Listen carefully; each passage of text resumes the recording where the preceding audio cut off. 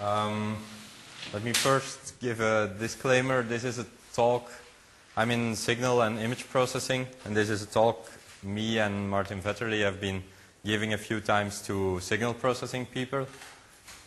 It's a similar version now.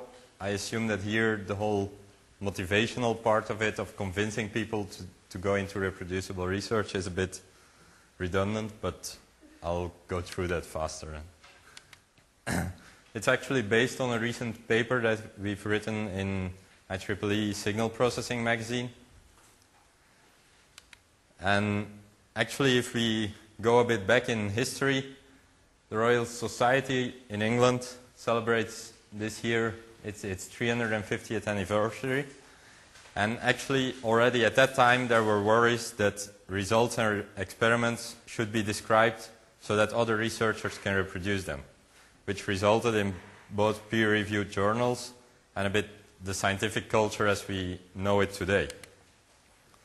So in a way, I think related also, the invention of printing transformed alchemy into chemistry, where people could repeat experiments, at least if there are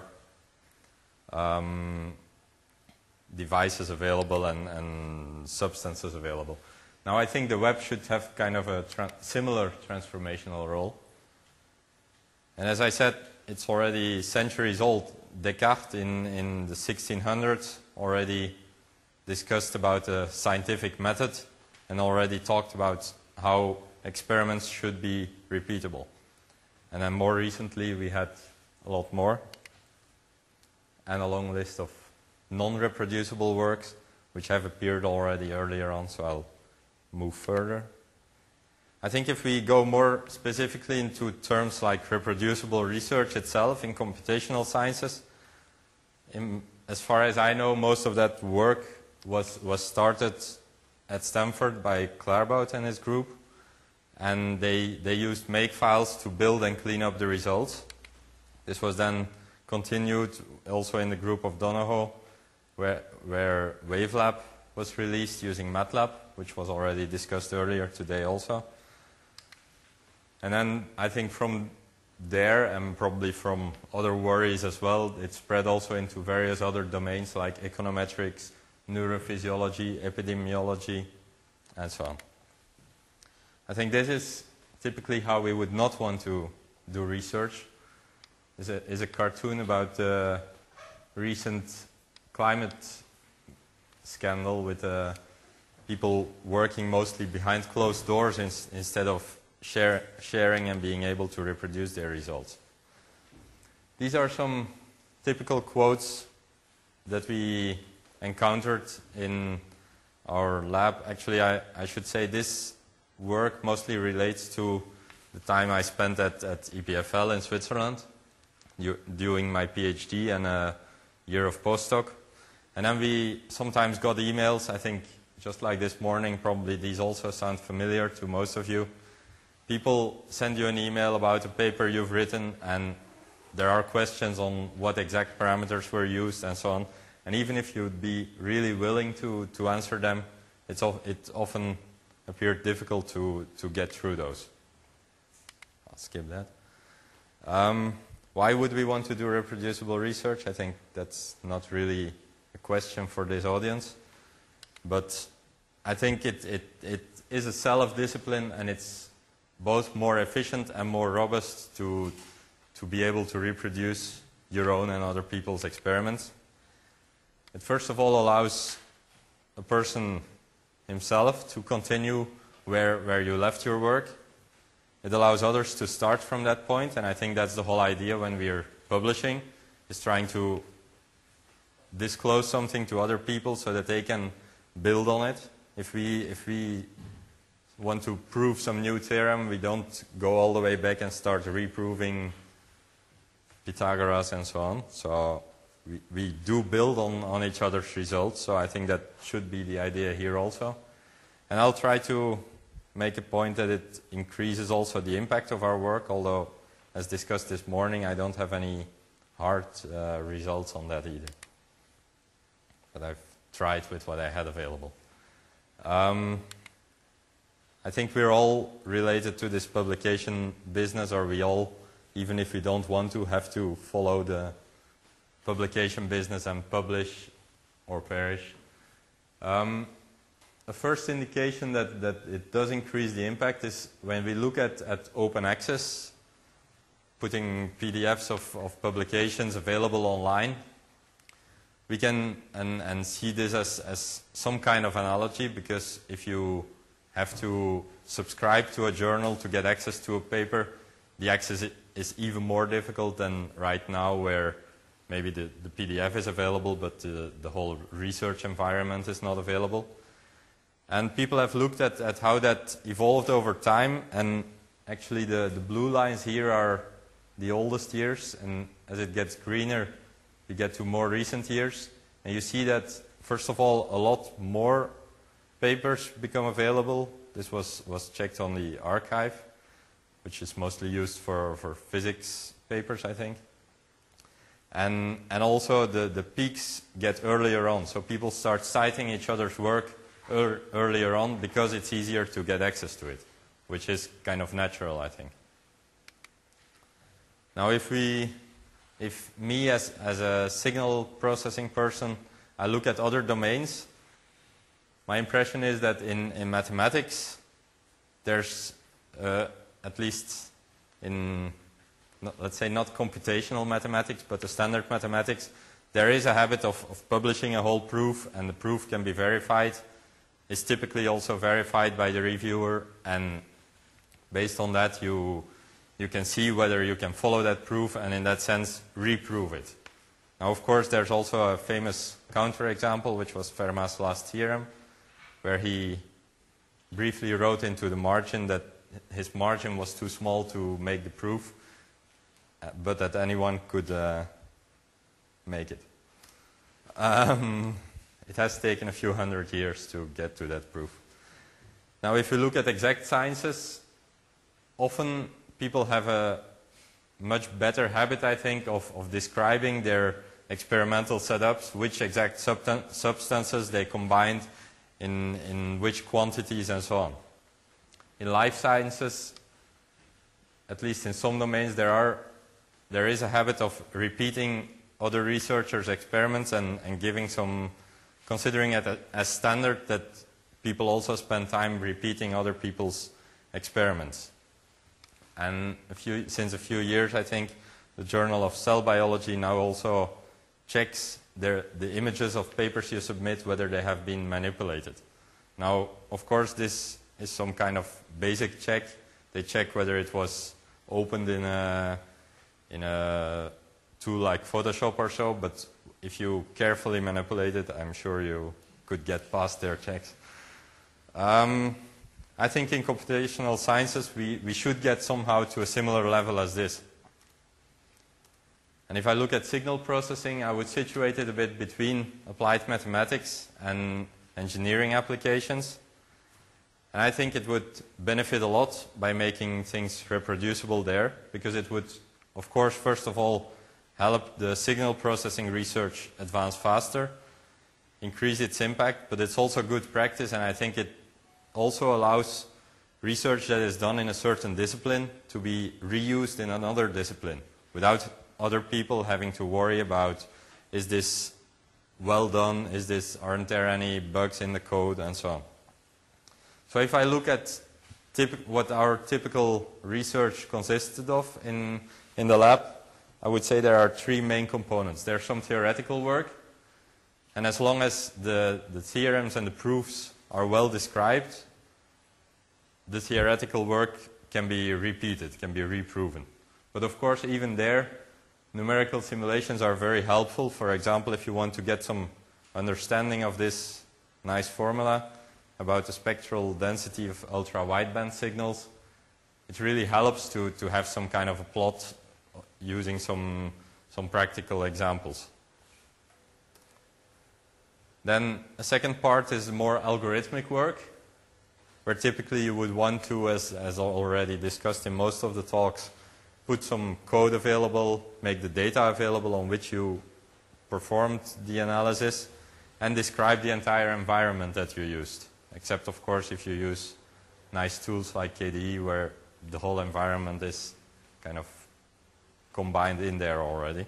But otherwise you would want to describe, I think, the computer platform, what kind of compiler, software versions, if possible give a user interface so that other people can more easily access the experiments that you did. And then the third part is more on data and experimental setups. And there we noticed that it's good to describe the measurement setup and the setup procedures or the calibration procedures. But on the other hand, often such measurements are very hard to repeat. If, for example, you're measuring temperatures and humidity on a glacier, it's impossible to repeat that experiment because the temperatures will be different anyway. Next to the fact that you would have to go up a glacier again and have to put all those measurement stations around. So then often you'd rather want to share the data sets and make them reusable instead of having them really reproducible in the sense of redoing the measurements. If I look at my own personal experience in my PhD thesis, I can honestly say that for my first and my second conference paper that I wrote, they're not reproducible. By that I don't want to say that the results were wrong or inconsistent or so, but I just honestly don't know the exact parameters anymore. I have a bunch of versions and I would have to dive into which ones produce those precise results. I can get similar results, but not exactly the same as what I had there. Now, when I was writing my first journal paper, about 1 year later, Martin, who was at that time my advisor, tried to convince me to make it reproducible. And I think at that point it took me about 1 week when everything was kind of ready to put together all the code and the data in a form that I dared to put it online. I must admit I did, as Philip said in the previous talk, just then after putting it together, zip it and put it online. So I agree with your graph, but I would say that there's still a lot of space on this left side also. You can go much further into the left direction. So I put my paper along with some MATLAB code and data and figures online. Then 1 year later I was writing a second journal paper. By then I was convinced of making it reproducible. So I did there also, and I think then it took me only, let's say, 1 additional day, because I already had in mind that I wanted to make it reproducible from the start. So when I was making a figure, I made sure I would be able to get back to it later if that's the one that would end up in the paper. So I think, yes, it requires additional work, but depending on how experienced you are with it, it can get a lot faster if you have like good research practice, which clearly at the start I didn't have yet. In between, a student had also written a user interface for the MATLAB code of the first paper. And then I really got to the advantages of making things reproducible when I was writing up my PhD thesis. Because then I could recycle my own code. I didn't have to dive into it again and start figuring out what the hell I intended with these lines of code and with this figure. And I could easily create new figures because, at least for me, some of the papers had different notations and so on, and I wanted to have everything coherent, so I wanted to redo some of the figures on different input data sets. And I think it took me then about 3 months to write my thesis. And it's fair to say that it would have taken me quite a bit more if I wouldn't have had that code available then. So if I look at, in retrospect, to the benefits for me, first of all, I've been able to efficiently reuse my own results. Secondly, with this graphical user interface, I always had nice demo material around. And I don't know how it is for you, but there are always visitors and prospective students and so on for which demos and posters need to be set up. So that helped a lot. It had, to my big surprise, quite many downloads. Now, I don't know, of course, how to grade the quality of my own work, but I don't see it as that exceptional. So I was not expecting so many downloads, and like this first paper is still monthly. Okay, these are numbers from 2006, 2007, but it gets like around 150 downloads a month. I was really surprised by that. And I checked recently, and it still gets like around 150 or 200 downloads a month. And even if only, let's say, 10 or 1% of that is not coming from robots and so on, it's still a few people a month that want to use my code, and I'm still glad about that. Certainly, if, as one of the previous speakers was also saying, a standard paper is maybe read by 1 or 2 people, well, then at least my code is downloaded quite a lot more than that. So the first paper, which you struggled to make reproducible, is downloaded a lot. The second paper, which was smooth to make reproducible, is not. What shall I say? No, I think it...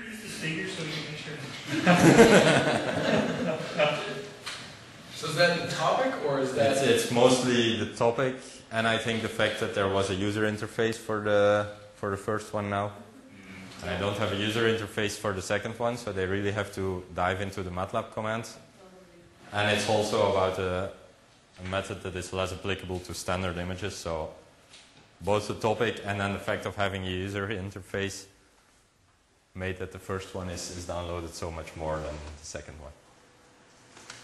But still, if the second one, which I consider in practice just for standard images, is often hard to apply because of memory requirements and so on, if it's still downloaded, I don't know, 5 times a month, then, okay, 4 are robots, but then 1 is still left, so...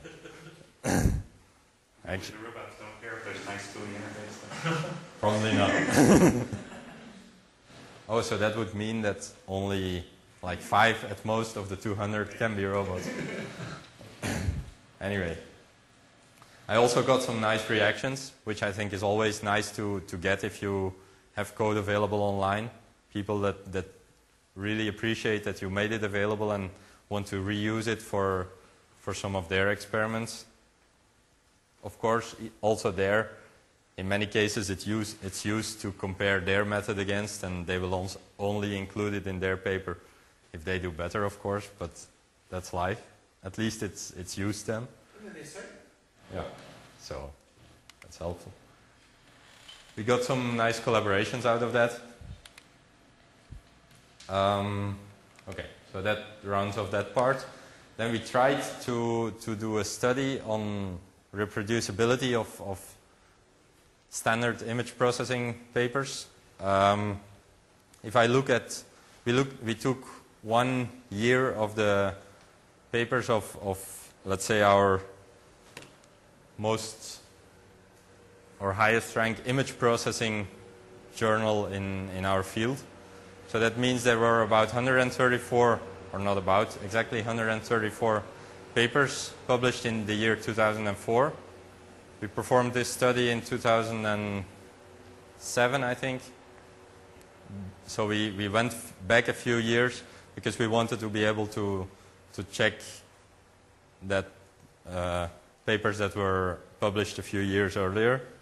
And we sent those papers out to reviewers. About 90 people helped us out in that. And we asked them questions to read the paper and answer questions about the reproducibility of the algorithms, the code, and the data. So let me specify here, we did not ask them to reproduce the results. We asked them whether they think they would be able to reproduce the results. For example, on the algorithm, we asked whether the algorithm was described in sufficient detail, whether precise parameter values are given, because some people tend to omit those, whether there was a block diagram or some pseudocode, which are often helpful in my experience in understanding what an algorithm does, whether there are proofs for all the theorems, and whether the algorithm is compared to some other algorithms. And then,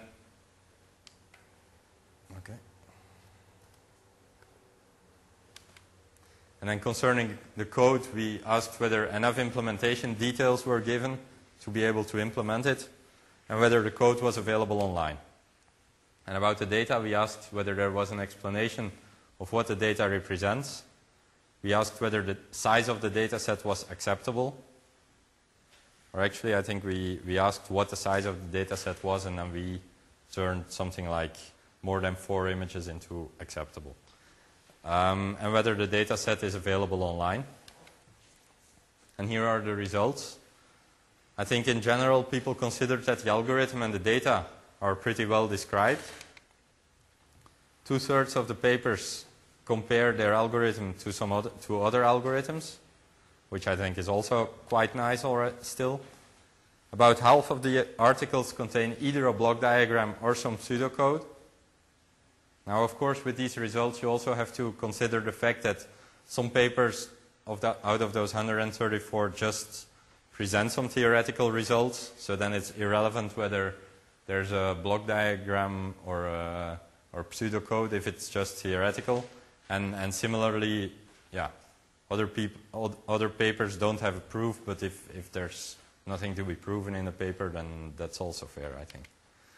About 1/3 of the papers have data available online, and personally I consider that still as quite optimistic. I think probably many of them use the Lena image, which is in image processing a standard image, often used for many purposes, many more than what it was maybe originally useful for, even though one can wonder whether it was useful for the original compression purposes. Plus there are also multiple versions of such an image available online, and typically it's not clear which one was used.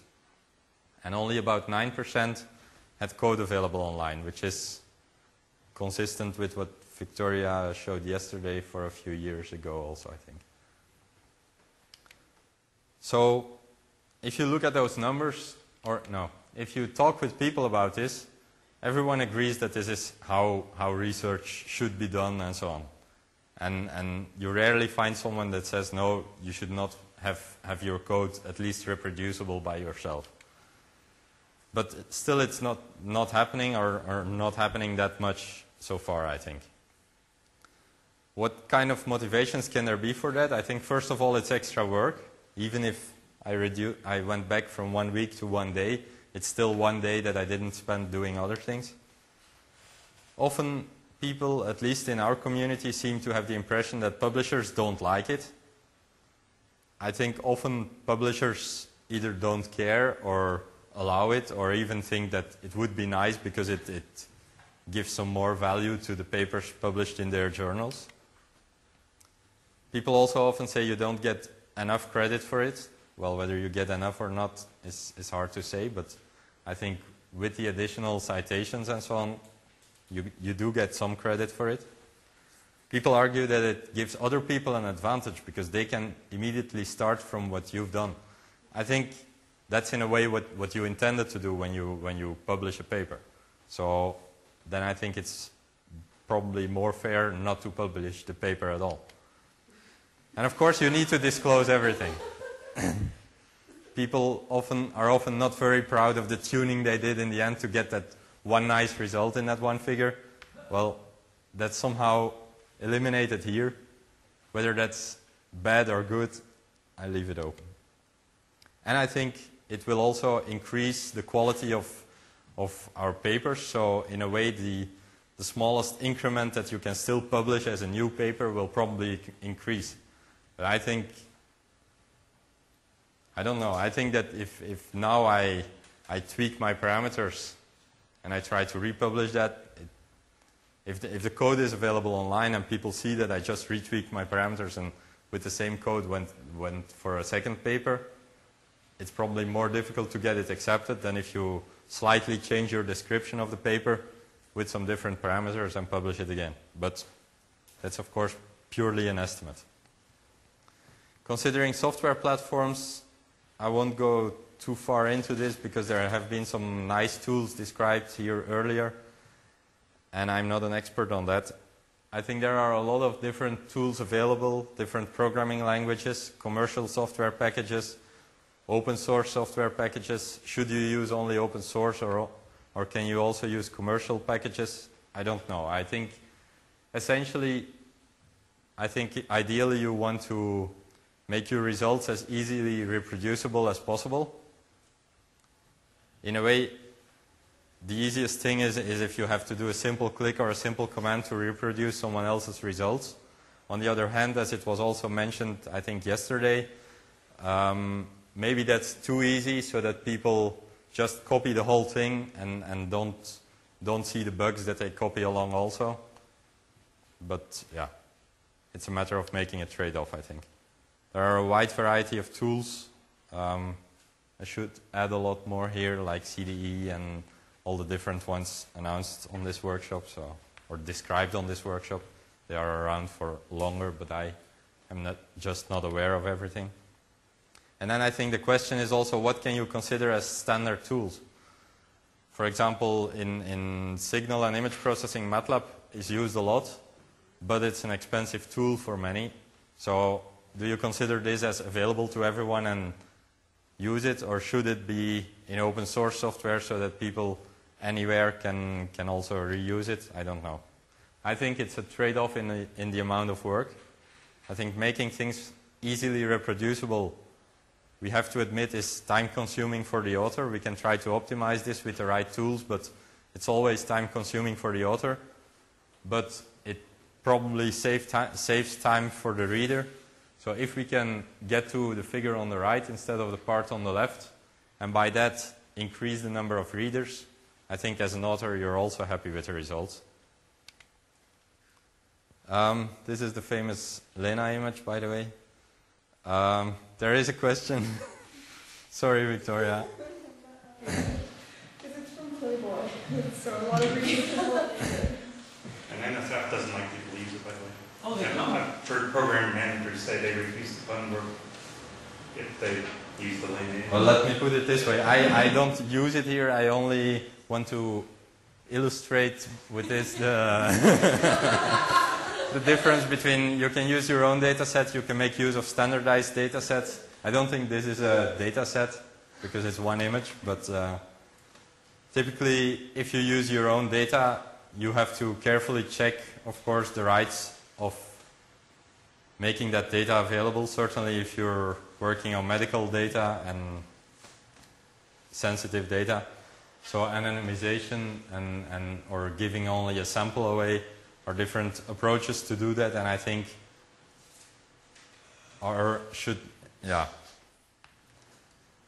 working with sensitive data should not be an easy excuse for not making anything available online. And I think it's very important to describe the data that you've used. What do they represent? How did you acquire those data? There are a lot of... The image is gone, Victoria. A lot of dataset competitions. There is, for example, as was already discussed earlier today, this Netflix competition. But of course, then you get into privacy issues also if people manage to identify some of the users in the Netflix database. I think it is a nice way of being able to compare a lot of different algorithms on a single data set and then discussing that either on a conference or using such big competitions where big rewards are available.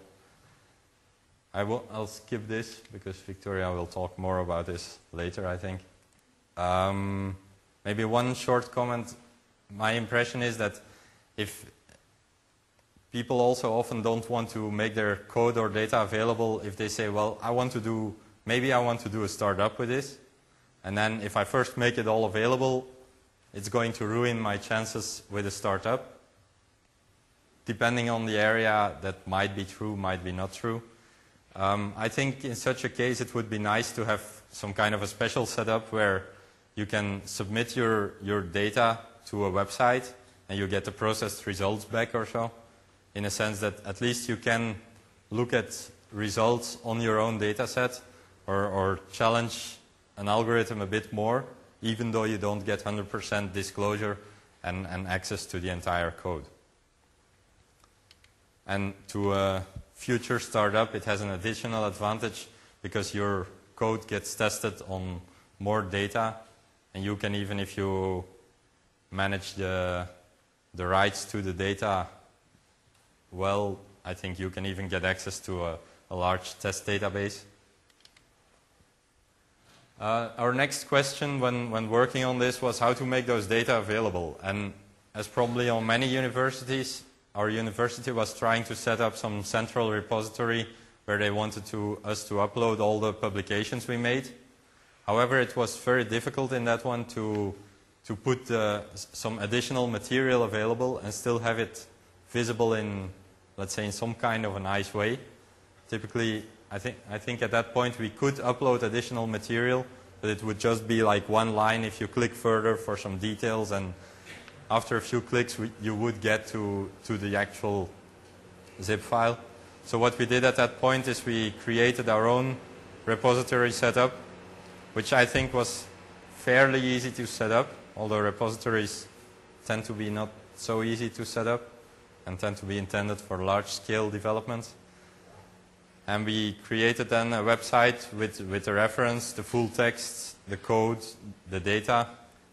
And I think it is probably a safer way to put these things in kind of centralized repositories rather than on personal web pages, in the sense that often with personal web pages you run into the problem that after a PhD student has finished his PhD, the web page is no longer available, and then you can start browsing around whether it might be available somewhere else at that point.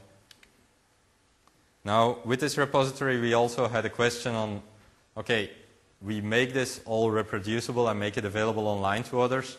It would be nice to be able to share that it is actually reproducible, because just me putting my lousy code for a lousy paper online still doesn't make it necessarily reproducible. If my code is wrong or has bugs, then it will not be reproducible. So we added something there, because I think asking the publisher or the reviewers to check this for a publisher is expensive, and for reviewers, I personally experienced that finding reviewers is already a very hard task. So asking them something more will probably even further reduce the number of reviewers. So I'm not sure that that's the way we should go. So I think we tried to make it possible for readers to evaluate and leave some comments on how well things worked. And we made it very simple that they could check a box whether they were able or not able to reproduce the results. And then people would also be able to learn from previous comments, because if you put your code available online, you do get questions about the code, and it's nice to have to answer every question not 10 times. On the practical side, I must admit that on this repository here, we barely get comments or people clicking whether it was reproducible or not. So I still end up answering a lot of emails with questions. Also about how to start a function in MATLAB and so on, which is sometimes annoying to answer.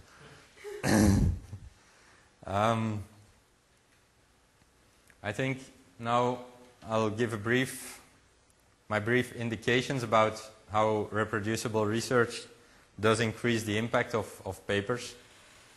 It is shown in a number of studies. I cite one here, but there are multiple of them now, that papers that are available in open access online are cited about 3 times more often than other papers. The exact number varies a bit depending on the study, but they are cited more often. I think an analogy can be made for reproducible research. Papers with online data sets have about 70% more citations. I think this already gets closer to having data and code online. Of course, this was in a specific domain. You can check the paper itself for more details. I think it's likely that something similar with a higher or lower number holds true for reproducible results. I think it definitely gives increased visibility to your papers, although that's of course something mixed in the sense that if all papers are reproducible, the increased visibility will go down again because it's normal that every result is reproducible. For example, as I said, there are more than 200 downloads per month of my super resolution code. Another example, we wrote a red eye removal paper at some point with online Java code. And that paper, so the actual paper, was for 6 months the most popular download in our university database, which I think is also quite an achievement already. And then we tried with the results from our reproducibility study to see whether we could see a relation between the highly cited papers and the papers that had code available online.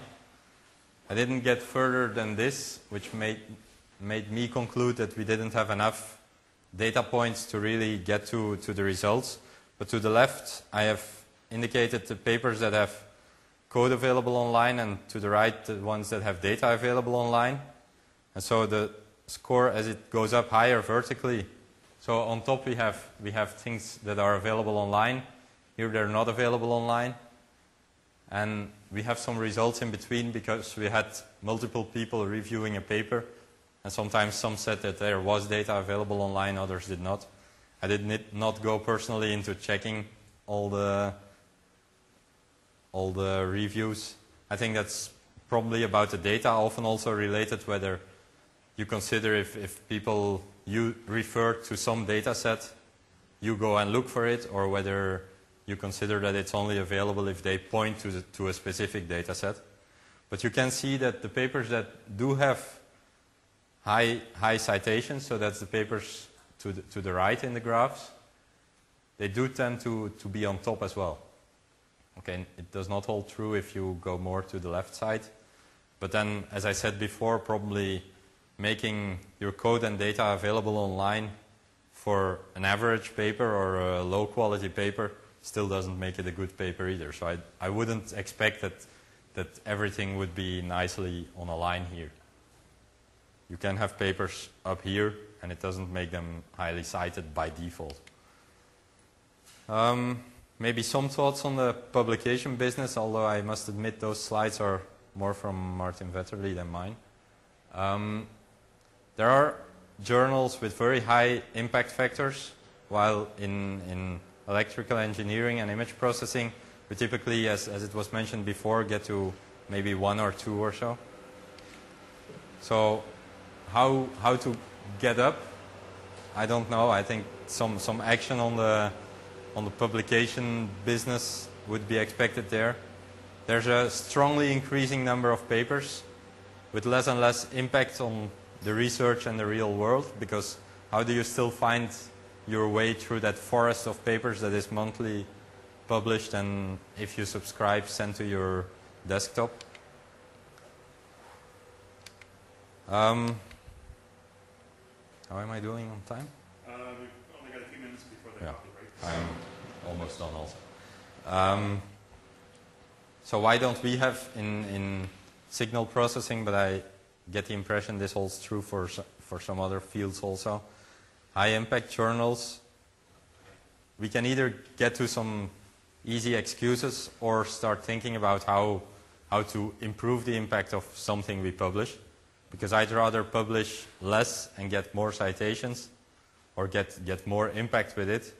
On the other hand, the current publication business is just on getting as much published as possible. So how to get out of this? Maybe we should somehow also create some kind of grand challenges for our communities to kind of motivate each other to work on a specific data set and get things through. So to conclude, I think I have given some indications that making your research reproducible increases the impact in terms of number of citations, but also in terms of access to your publications. And I think I'd like to end with this quote that we should try to stand on each other's shoulders and not on each other's toes. And yeah, I think some more information is available there, although probably most of you won't find a lot of new information there. Okay, that's concluded. Thanks. I actually had one more slide. Sometimes reproducibility can go too far. If you look at this paper and this one, they were both published in the IEEE somewhere. The one on the right is reproduced a little too far. I did take out the authors, but if you look at the two papers, except for bad copying, not much is different. Yeah, that's a whole different problem in publishing. We have time for maybe one or two quick questions. I think Yeah. this one, can you go back to the previous slide about the grand challenge thing? One more? Yeah, I think some people talk about this, right? There's like this, like DARPA had this executable paper grand challenge. I think. Elsevier? Yeah. Not DARPA, yeah. DARPA was the car. I think there's a talk about this tomorrow, right? Yeah, I think James Burke might be saying something about it. So yeah, just want to let you know. Okay. People are working in that. Yeah. That whole point. Okay, well, I'd like to thank you for stepping in at the last moment. You're welcome. Congratulations. Very much appreciate you being on. And we have a coffee break now for half an hour. Thank you. Okay.